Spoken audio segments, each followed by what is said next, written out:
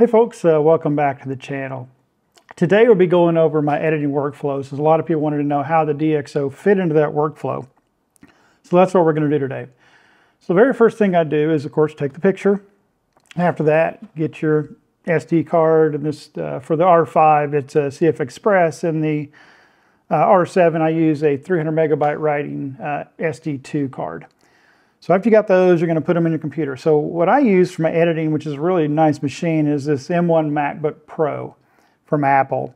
And it has a card reader in the side for an SD, but not for the CF Express. So you have to get a specific reader for your CF Express cards, which are 1700 on write speed, which is really fast and really nice. And the two drives I use a SanDisk Extreme or a Samsung T7. So they write, I think, at 1,000 megabytes a second, which is really, really nice. If I don't throw it across the room, that is. So after I've got that, I put the disk in the laptop, and then I transfer up the SSD. So how do I have my SSD organized? Because organization to me is key. So what I have 4 different files. These extra middle ones are just the drive installers and stuff. So I have an audio file, which is like the DJI mic that I use to record audio. The DXO folder is the post-processed raw images. The raw folder is the CR3 files, the photo images. And the video, of course, is the MP4s that come out of the camera. That's how I have that organized. And how I have those folders there organized from there is I do them by date. And sometimes I'll tag it with what it is. Like on the 19th here, I did some normal photography, but that evening when I went out, I think I did the Fox in the morning, and that night I went out and did the Aurora, so I have the 2 folders. And then even this one on March 6th, there's 2 different Aurora folders on 13th. So anyway, that's kind of how I have it organized by date and or by subject sometimes. After I've got the photos downloaded to the hard drive, the next thing I'm going to do is I'm going to use an application called FastRawViewer. So what it is a really fast way for me to cull my images. If you go into Lightroom and try to cull it, it takes a while from go to picture. It's not extremely fast. It takes a second to load the preview. Even though the previews are already downloaded and on the machine, it takes a while to grab the next one.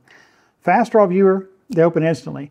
You can cycle through these just like a movie by holding the arrows down. It'll just go to the next one instantly. The other thing I like about it is you'll see here if I click any image, what it's going to give me the histogram at the top. I can make this a little bigger if I want. And also tell me if I'm underexposed or overexposed. And it tells me that I'm a little underexposed, which is perfect. It's what I like. It'll also give you the ability to add in all the camera information you want to know, anything you want to know about the camera. And you can add and remove items just by clicking this gear icon here. And then go down here to XIFDF, whatever that is. And then here you can put anything. You can put what the GPS information the camera was, the extended lens data, just anything. I add just the aperture, shutter, ISO, all the basic stuff. But it's got a lot of different items in here you can show in this area, which is really good. And these are just things I have. I basically say what my shutter speed, my ISO, what my white balance was, all those type of things, what type of lens, what type of camera. Makes it real good to look at a glance. Now we got all that out of the way, how do you use this application to cull your images? Well, it's very, very simple. You open up your image, just glance through them. Now, you'll see right here, you see a ton of noise on this one because it's a 10,640 ISO. This is not a real pixel peeping application to say how does it, the colors aren't great, the noise is kind of rough on it, but all this is for me to go through the images real quickly and cull them to go, okay, is that out of whack from what I know? Is it out of focus? Is the comp completely wrong and I can't crop it to get the comp? This is the way real quick you do a first pass and do what I call reject images, to toss them in a trash can but not lose them. And how do you do that? What you do is you right click the image and you go down here and move to rejected in your menu. And what that does, we'll just do one for starters, click move to rejected. Now if you look in this folder, you'll see there is a rejected folder created inside the folder you're in where these images are at. So what it does is takes the root file that image is in, creates a new folder called rejected. And you can just start putting files in there. They don't disappear, they just go to a new folder. So now when you open your drive, let me do that real quick. I navigate down to the raw, I navigate down to that folder. Now I see a rejected folder and all these. So now all I have to do is grab all these files to process instead of processing everything. I have a rejected folder. And that's the first part. See, it's that file we just rejected is right there. All right. Let's go back to the FastRawViewer. What we're going to do is just going to go through all those we would reject. You know, I'm just going to reject these. I don't like them. One, there's something in her face. This fox, oh, she's a beautiful fox. It is underexposed, and it just, I think I recover it, but it's just not interesting, so I'm just going to dump it. Before I had a lot of images I normally wouldn't keep when we're doing reviews of like the ISO. Now I'm starting to look at things I want to keep. And like this one, just go through reasons I'd reject things. Okay, her face, she's not facing me. No face pose. Same thing here, still no face, still no face. And now I got motion blur. So I'm shooting 1/400th because it was dark. It was like 5 o'clock in the morning. There wasn't any light to speak of. And 10,000 ISO. And but it's out of focus. She's not looking toward me, so I'm going to reject it. So we get in here now. She's actually facing me. I've got my camera because I'm laying on the ground and it's not quite straight, so I have to straighten this image out. But this is kind of cute. I would probably not reject this. Let me look. So what you can do, you can hit Command plus, and I don't know what it is on the Windows machine if you're using this application. But anyway, I can zoom in, and it'll tell you in here, view, where's the zoom? Zoom right here. If you click that and you go over to zoom, it tells you what it is. For Windows, it'll be something different. Probably, I don't know, probably, well, it may be the Command button, I don't know. But anyway, Command plus is what it does on the Mac. So I can come in here and I can zoom in to see, was the eye sharp? Now this application really shows you the noise like horrible. So let's just ignore the noise in this application. All you're looking through in this application is, am I in focus? Do the eyes look like they're not motion blur or anything? Let me shrink this up so I can look at all this a little bigger. All right, so we'll keep that one. Leg pose, I'll keep. And that's what I'll do. I'll just look at all these and go, and you know, what I do a lot of times is zoom in on the eye. I see motion blur in that one, not in that one. These were bad when I first took the first shots of this girl today. And, you know, like this one, I was just taking it because I have a friend out there that was shooting. I was trying to get him and the fox in the same photo just for him. Again, a reject. She's facing away. Reject again. That's all I'll do. I'll just go through and just get rid of all the images I do not want. That one probably reject. I don't like it. I mean, it's not horrible, but you know, the eyes, she's squinting. I've got 100 shots like this, so I don't really care about it. If she was doing something a little more interesting, I noticed it looked like it cleaned up more in it because I dropped down to 8,000 and dropped my shutter speed a little bit more. And there she is looking at me. You know, these I may keep. But, you know, I have a bunch of shots that are like that. Now she decides she's going to go run up on us when I was out there. Sometimes she'll get close. There's a little wobble in the camera. That's the wobble and that's the non-wobble. That's what I'll do. I'll just go through and reject these images, and there's another wobble. But the reason you're seeing wobble in that rolling shutter, as we've talked 100 times, on the Canon R5, you had the same exact wobble, same exact stuff. But you're shooting at like 7 to 12 frames a second. And with this, you're shooting 15 to 30. So what you're doing is you have a bigger sample size. So if you drive to work 100 times or drive to work 2 times, and you go to work 2 times and there's no issue, but you do it 100 times and you got 10 issues, you're seeing it, oh, I got more issues when I'm driving to work with, let's say they're 2 different cars. You know, one you drive twice to work, one you drive 100 times to work. One you drive 100 times to work, you've had issues. One you drove 2 times, you've had issues. So your tendency says, I don't have a sample size on the 2, but it looks good. The one over here looks bad, but it's not because it's only like 5 times it's happened out of 100, so it's not that bad.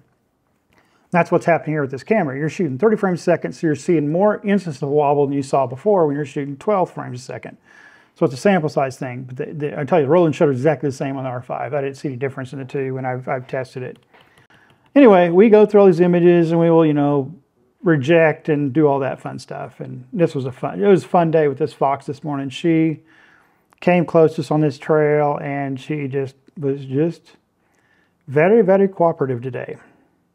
And she's so pretty. And I just had fun just getting thoughts of her. And there's a lot of them I have to reject in here. Ooh, Lord. That's a mouth. Anyway, now that's one thing I do. So I'll run through first and I'll do all the reject. I'll just reject all the ones I don't want. Then I'll make a second pass and I'll probably do the same thing, because a lot of times I have, like this one, I have like 800 images, I think. 702 plus a rejected, probably 15 or 20. So almost 800 images I got this morning, which is kind of a low shoot for me. A lot of times, and I didn't spend very long out there. I was only out there 45 minutes or so. But if I'm out there several hours, I could shoot 2,000 to 4,000 images, depends on what's going on and how good it is. And I have to cull them. So I'll cull them once and I'll cull them a second time. The third time I go through, and what I'm going to do is I may start to categorize them. Now these were all foxes, but let's say I had fox and I had some stellar jays or something. What I can do is I can actually right-click this image, and I can go move to, and if I already have a folder set up, which is what I should set up instead of folder to start with, but I can create a folder. So I can go to new subfolder, and it's going to create it, and we're going to call this Fox. We'll give it the date 8/6/22, and we'll click OK. So after you've done that, you said, hey, go to the Fox. Let's look and make sure that that file ended up where it needed to be. And what you'll see is here, it's got rejected. You can sort it, and there's that Fox folder, and there's that picture. So what's really cool about this is you can organize your files really quickly with this. Right-click it. If you already got it already set up, you can say select folder. Go out here. There's the Fox folder. You can just hit open, and you hit boom, and it dropped it in that folder. Or you can reject it. So real quickly, I can go through all these images. I can do it. Now also, you can star these images. So if you right-click it and go to rating, you can give it a star. So let's say let's give this a 3-star. Go to the next several, find one you like, and say, okay, I want to give this one a 4-star. We go right-click, rating, 4-star. So again, to reiterate, what I do with FastRawViewer, I go through my images. I do 2 sweeps. One sweep to do the first initial rejection. The ones I do not want, I go through again and reject them again. And then I'll come through after that, I'll go and either rate them, which I don't have to do here, but if I do see one I really like to rate, because I'm going to do my ratings really in Lightroom, not here. But if I see one I really like, and I'm going through these and I'm like, oh, that image is just phenomenal. That's one I really love. Let's go ahead and give it a rating of whatever. You know, we really want to pin it. You can also give it a label. You can give it colors. So if you say, I want all my foxes to be red, I can label them red. See down here at the bottom? Now it's red. So even here I can go look at them. And let's say I want to make this, let's go find one over here. So we'll take that one there and we say, okay, I want to give it a rating. We'll give it a 4. You'll see the ratings are down here too. So really cool. All right, so once I'm done with that, I've done all my culling, that's what we're doing here. I'm basically culling them and organizing them into the folders I want. So now we're going to close FastRawViewer. But again, histogram, you can see that. Don't worry about the noise in here because it's going to look horrendous no matter what you're doing. So close it. Now we go into the thing that most people are asking about, the DXO PureRaw 2. So as it's opening, here we go. This program is extremely, extremely easy to use. And again, you've heard me say 100 times why I use this, because if you go from your CR3 from your drive right into Lightroom, it looks horrible. It's not, like I said, I almost got rid of the R5 when I first got it because the files looked horrible. All the other guys that I know that I watch, and you guys watch too, the Jan Wegner, Dwayne Patton, all those guys, except for Jared. He doesn't process anything through that, but we do a little different photography than Jared does. So that's what this application does. Is what it's going to do. It's going to do like DPP4 does. It's going to bring your files into, it's going to use that Canon profile. It's going to tackle the noise and the colors and the contrast and all that the way Canon wants it to be. Because basically if you shoot JPEG, that's what Canon's saying. Here's what the color should look like with the processor. When you do RAW, it says, okay, here it is. This is for you to go ahead and do all this extra stuff that the Canon did, basically putting that file together for you in JPEG. Now, how do we open these up? Real simple. We open the application. We can do several things. We can drag and drop them from a folder, or you can just click a button. You can click it up here, you can click it down here. So we're going to click it here. This is going to open up whatever it sees, you know, it's to the last place. So we're going to navigate to our drive. So I go to my hard drive, there's my T7 drive, open it up. I'm going to open up that RAW folder, and we're going to look for that 8/6/22, it's right here. Now we're just going to use the Fox folder. So we're going to click the Fox one.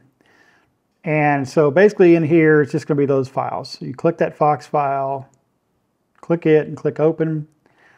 Then you're going to highlight all your images real quickly. You can do Control A or whatever. We're going to click open. So it's going to load these in here with a little small simple profile. You can double click them and open them, but it's not a big deal. So now you've got, these are all checked with the ones you want to process. You can uncheck them or check them if you want to, but I'm going to process all 6 of these. So what you're going to do is you're going to click Process Photos. So as you open up the Process Photos, you're going to you can have the method, the first one. Deep primes the most AI attack of the photo, primes a little less, HQ's a little less. So if you get here and do deep prime, you see it's doing more than you want to, back it off one, back off that. I never had to. Deep prime for me always has worked. The next thing you're going to see is the DXO optical corrections. These you can turn off by clicking that, or you can click either one of them. I know there's a few folks that said they turn off the sharpening and the distortion, turn these off. I leave them on. I haven't seen yet, let's prime example, I haven't seen yet it mess anything up. If it ever does, I'll come in here and back it off, because I ran it with and without, and I still like it with. So that's what you can do there. Then you come here to the format. I don't do anything in JPEG. I want it in DNG. I want the RAW, because what it's going to do is going to process and bring it back as a DNG, which is a RAW file. So that's what I want. I want the RAW file. Now, a bit about this real quick. When you take the CR3 to this, it's 2 to 3 times bigger when you get done. So be aware of that you're going to have a larger file. So you're going to have an original RAW file, but you're going to have this much larger DNG file, because it is bigger, because it's applied a lot of stuff to it. All right, so I'm going to do DNG, I'll leave that checked. And then next you've got is, you can leave it in the original folder, but I do custom folders. And what I do is I click Browse, I navigate back down to my drive again.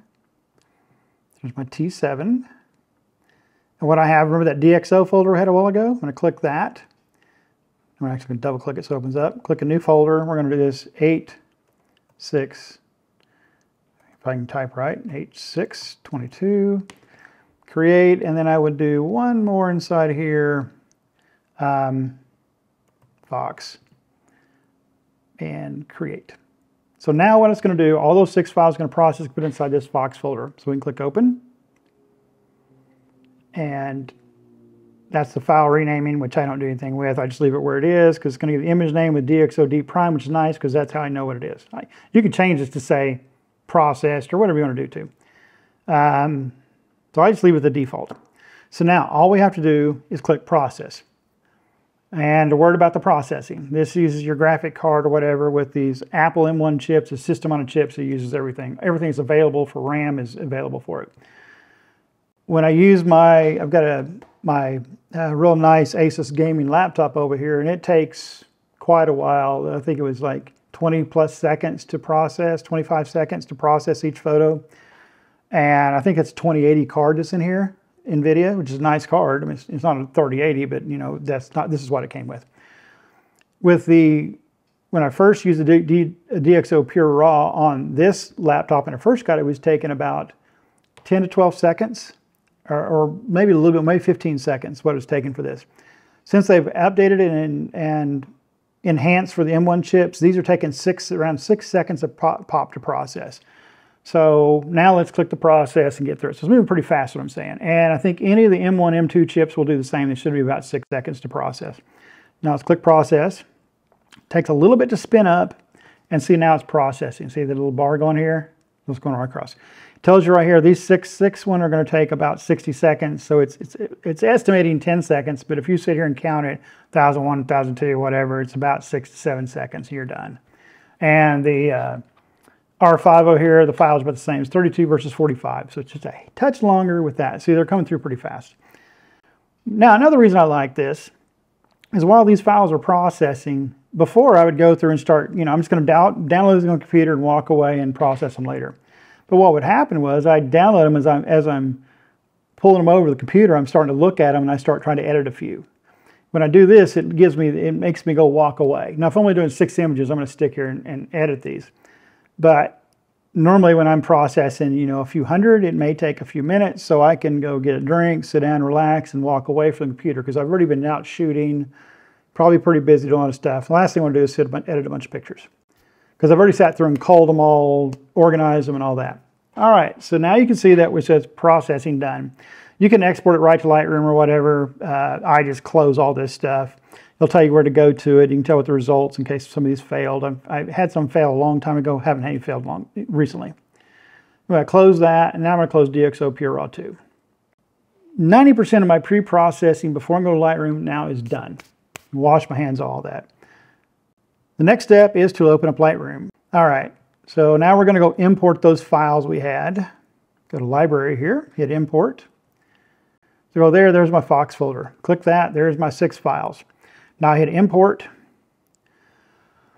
One of the things I do in import into Lightroom is you see I here do one-to-one previews. They are larger than the standard previews, but what you see in the preview is what you see in the develop module.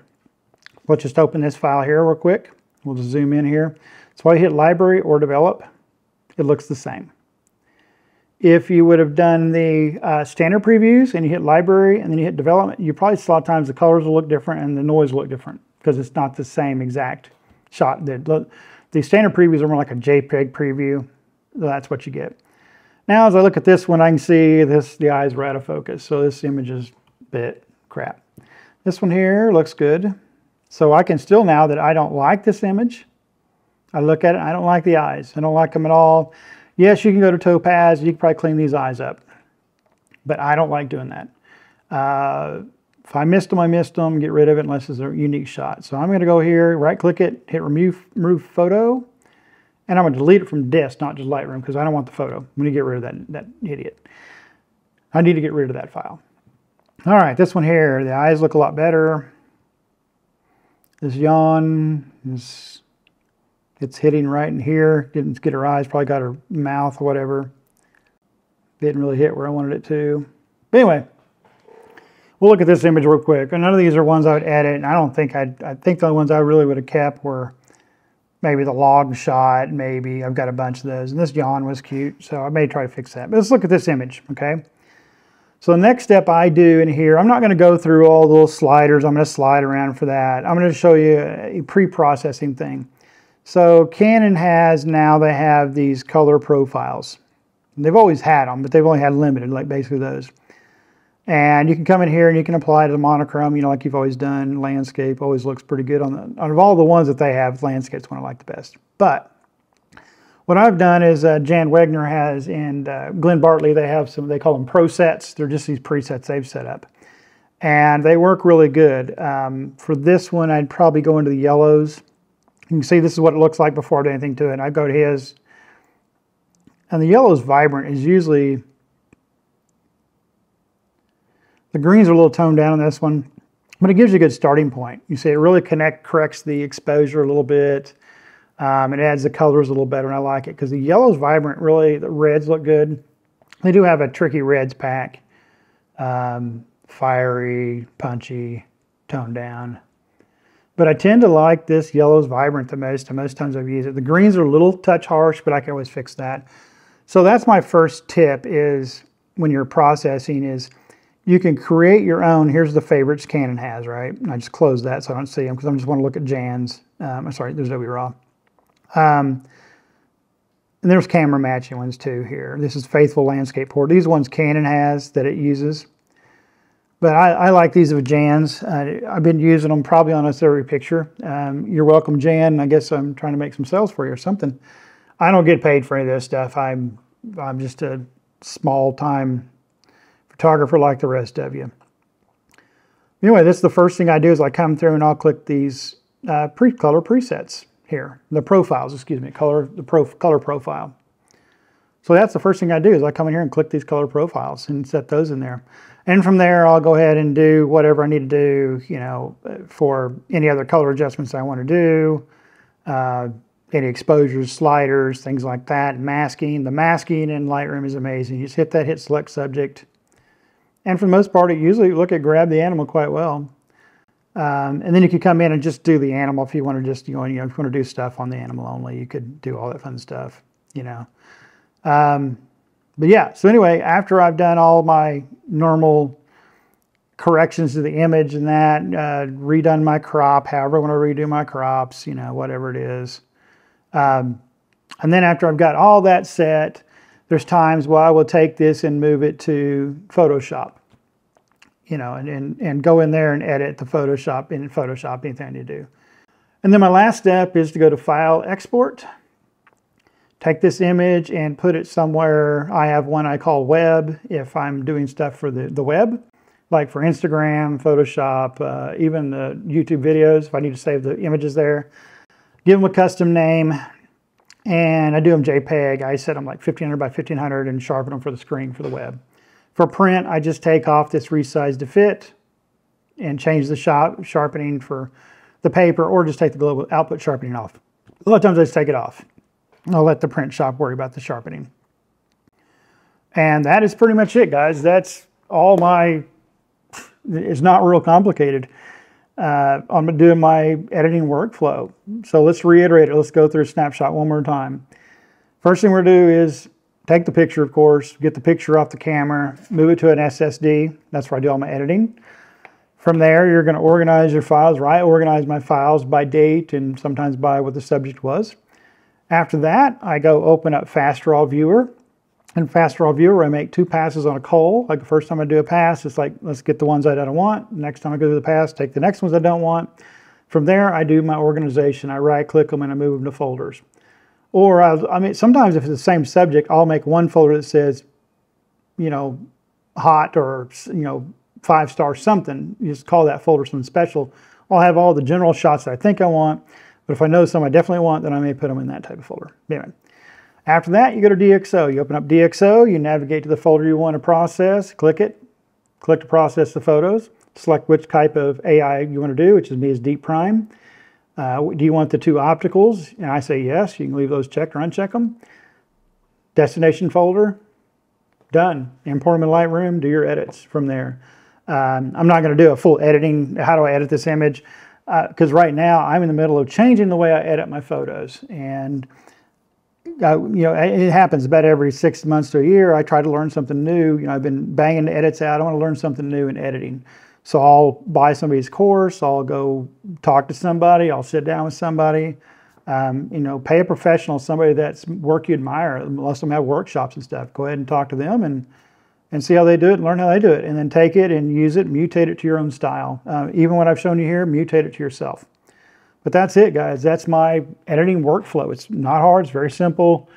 Any of you can do it, and then send me the tips what you like to do within the editing, how you want to do your workflow or how you do it. I'd love to hear it. Until the next video, guys, stay safe, and I will talk to you later.